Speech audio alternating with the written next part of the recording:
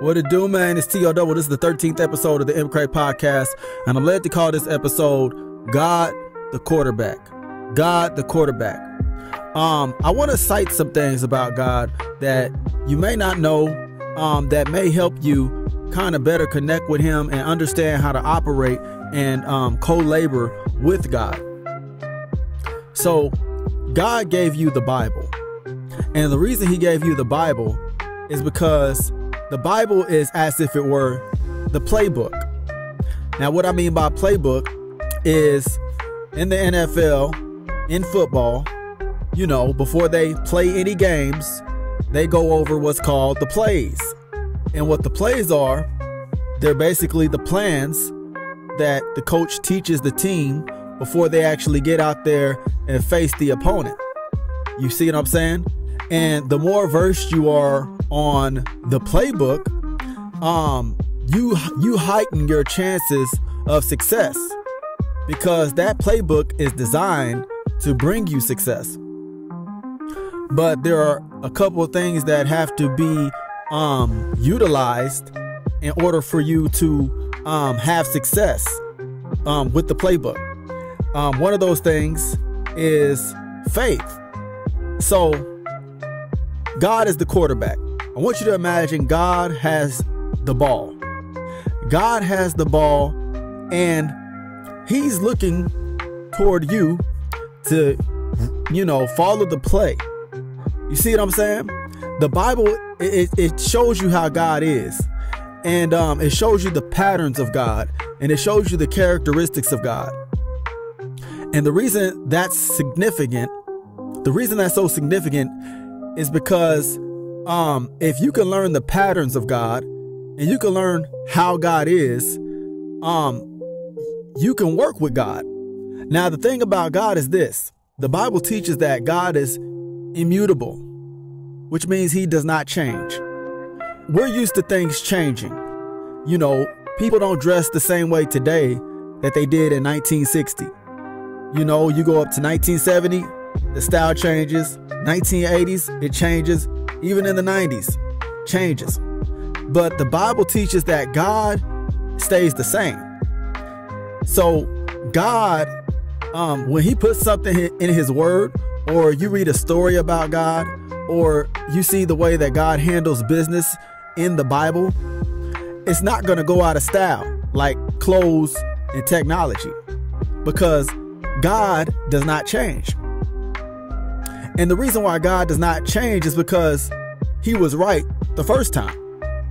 You see what I'm saying? See, people change a lot of times because they're either growing or trying to get better, or they're trying to, they call it experimentation. You know, you start off, it's wrong, and you work until you get it right. But what if you're God? And what if you are right the first time? Well, guess what? That's the Bible. God doesn't need to write another Bible. And the reason why He doesn't have to write another Bible is because the Bible that you have reflects what He's going to do today. Whatever He did 2,000 years ago, did you know that's exactly what He's going to do today? Whatever He was against 2,000 years ago, 3,000 years ago, do you know He didn't change His mind? And that's what He's against today. If the Bible says that, God is against homosexuality, did you know God didn't change His mind about that? That's still the same. If God says He's against sex before marriage, did you know that didn't change? And that's still the standard? If that Bible says that thou shalt not steal, that didn't ever go out of style. God is still the same. He didn't change. So that's why He can write one book and it could be relevant for all time. Now, the beauty about a person who is a believer, who is a child of God, and they have this book from this being that is unchanging. If the being is unchanging and they wrote a book, then that book is reliable. And that's the Bible. God has spoken and God has acted. And when he put those actions and those words into a book, and then you sit down with that book and read it, you read the chapters, you study it, you meditate, you ponder it, you say, why did God do that to that person? Why did God destroy this city? Why did God reward this person? And then you start to consume that, and then you start to get understanding. What happens is you start building your relationship with God, because now you know how to conduct yourself in a manner that will get results. See, if you read the Bible and you begin to learn about God and you conduct yourself in a manner that is toward God based on the Bible, you're going to see God move. You're going to see him move. You're going to literally see the supernatural hand of God move, because you are acting in a way that corresponds with his belief system. That Bible is God's belief system. That's not a man belief system. That Bible is God's faith. And when I say it's God's faith, it's what God believes.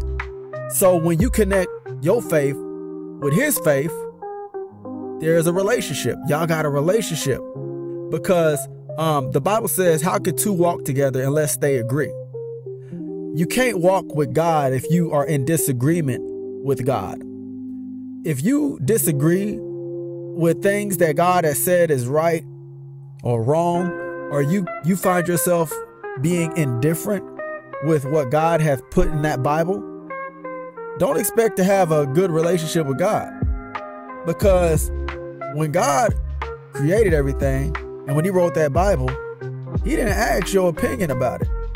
He didn't ask nobody's opinion about it. God is a king, and the Bible is based on the concept of a kingdom, not like a democracy. The Bible is not based on democracy like America. In America, if you don't like something, the people can get together and protest and change the law. But not so with God, because God is a king. And the Bible is based on kingdom concepts. Now, I would like to see you try in a kingdom atmosphere. I'm talking about a real atmosphere to where there's a king. I would like to see you try to protest the word of the king. That's a good way to get you thrown in the lion's den. Why? Because in a kingdom, the word of the king is law. And it's not up for debate. And that's what's wrong with many people, is that they think that this Bible is up for debate. And when you think that, you're revealing that you don't understand who God is. God is not the president of the United States. He's not Joe Biden. He ain't Donald Trump. He's God. And he's a king. And the king's word is law. And a kingdom operates based off of the king. What the king thinks is right. How the king feels is what's going to be expressed in that kingdom, no matter how the citizens think or feel. You see what I'm saying? That's why in the Bible it talks about good kings, and then you had evil kings.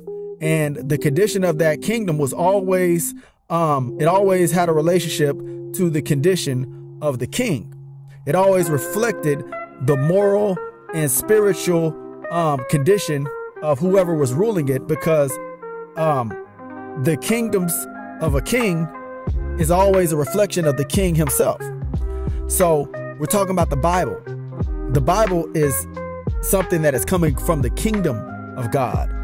And when it's showing you how God acts, what God does, his power, what he esteems important, what he esteems as worthless, what he deems as worthy of reward, those things are precious, because God didn't have to reveal himself to nobody. But the Bible is actually a book that's showing you the nature of God. Something that if he chose not to do, you would never know about God.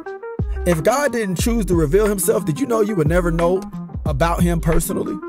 You wouldn't know his standards. Now, don't get me wrong. There are some things that you can know about God just by observing the things he created. But God has given you such privilege to peep him out through the Bible. You can read the story of Noah and peep how God is. You could peep the story of Daniel and see how he's a deliverer. You got this stuff that you can peep out about God in his word. You know, that's why if I can imagine God being offended when people don't read the Bible. It's just like, imagine you God, and you created everything, and then you also make a book and you author a book, but then people don't read it. But they gonna read Barack Obama's book and Michelle Obama's book. But your Bible is collecting dust when he's the creator of the universe. By God creating the Bible, he's giving you an opportunity to have a relationship with him. Remember how I told you in the last episode, the Bible is not for your brain, your logical, calculated thinking, because God is not no big old brain. God is a spirit, and you got a spirit. So when you open up that Bible, God is trying to connect with your spirit. So one of the ways you can get one of the quickest ways you can get a relationship with God is spend time in the Bible and read it correctly. See, people try to read the Bible like it's a novel. The Bible is not to be read as a novel. The Bible is Jewish meditation literature. Jewish meditation literature, which means it's designed not to just be read like a novel. It's designed to be meditated and studied, even extensively, because through that meditation and studying, you're going to get God.